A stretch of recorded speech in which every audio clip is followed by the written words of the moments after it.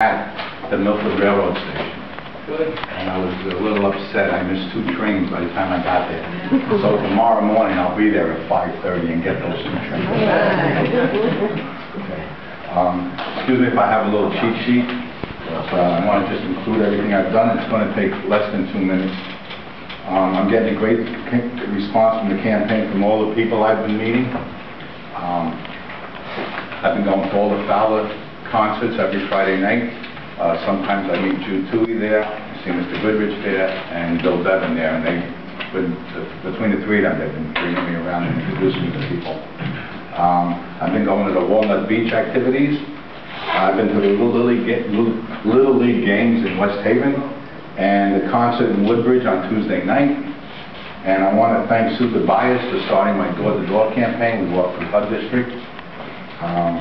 And as I'm going along, I'm meeting retirees that are complaining because of the high cost of living and their pensions are being taxed.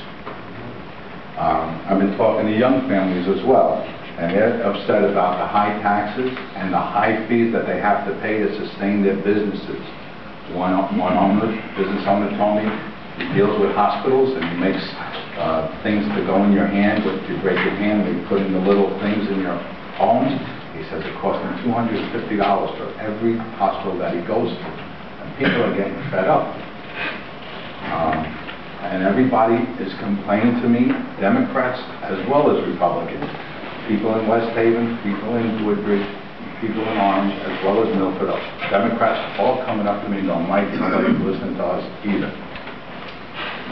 And a few have been questioning me about the death penalty.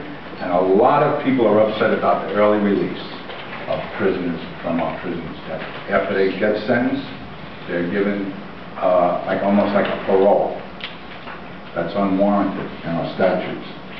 As far as the financial situation goes, every night before I go to bed, I have a schedule. When I get up in the morning, I'm either going to a business or I'm dropping off a contribution form.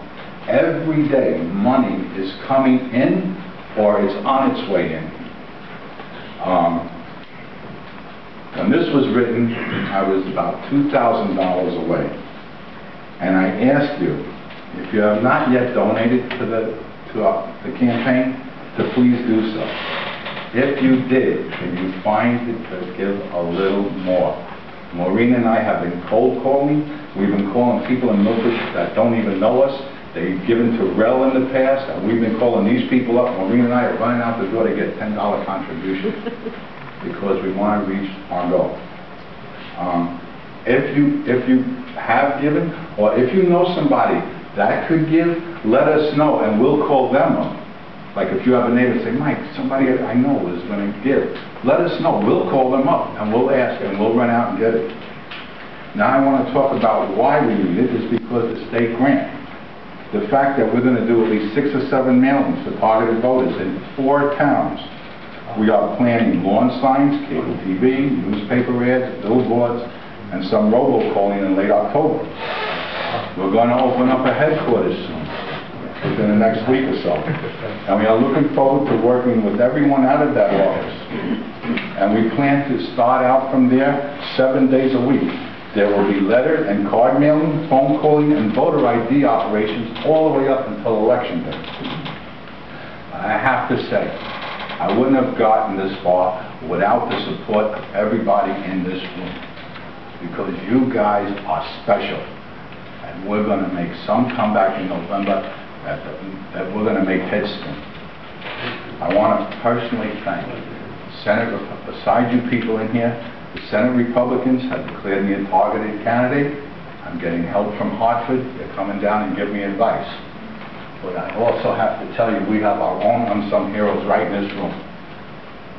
But just to name, I want to just point out, Win Smith, Senator Smith, came in. I was like the Energizer Bunny. I was going all around in circles.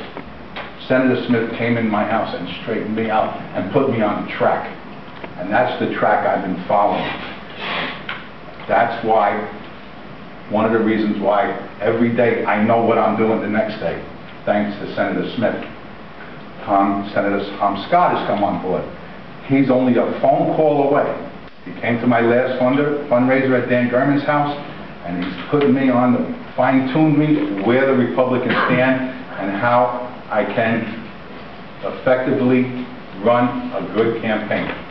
And so he's just a phone call away, and that's also a help for me. And I want to also say, I look forward to working with Michael and Pam and going door to door with them as well as a solid unit. And I'll be walking with them every chance I get. And to sum up, I want to thank everyone for their support and encouragement.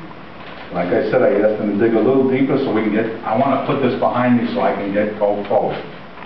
And I promise you, I will work day and night to win this seat and get back sanity in Hartford. Let me pack my bags and go to Hartford so you won't have to pack your bags and leave this state. I thank you.